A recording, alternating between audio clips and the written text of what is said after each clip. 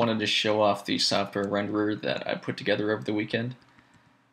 This was inspired by Notch's Ludlum Game Jam entry. After watching his video, I kind of decided that I wanted to see what I could do in 48 hours if I could make a game.